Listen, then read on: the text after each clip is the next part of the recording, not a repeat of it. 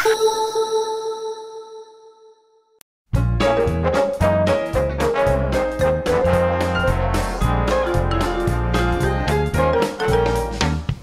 so all of the ice cream recipes are made with a non-glazed base, which is a basic custard recipe. We've got milk and cream here in a saucepan, and we're going to heat that up. We're going to add a vanilla bean for this recipe. It's a basic vanilla ice cream. So I'm going to split the vanilla bean in half with a small knife, scrape the seeds out, put the bean and the seeds into the pot, and bring it till it's at a simmer, and that'll infuse the vanilla in there. I've got 8 egg yolks here in a bowl and caster sugar. As soon as it's combined, you need to whisk this because the sugar will cook the egg yolks and then you'll have a lumpy mixture. So you want to give it a good whisk till it changes colour.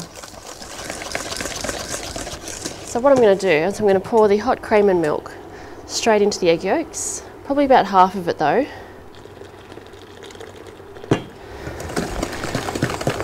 I'll add the rest.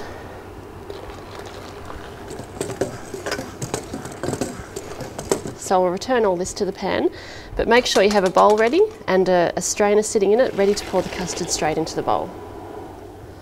And I've got a thermometer here. This is going to help us cook it to the perfect temperature.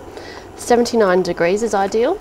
And with a spatula, just keep moving custard backwards and forwards. And it's important not to walk away at this stage. You need to be here constantly, and it'll only take a couple of minutes.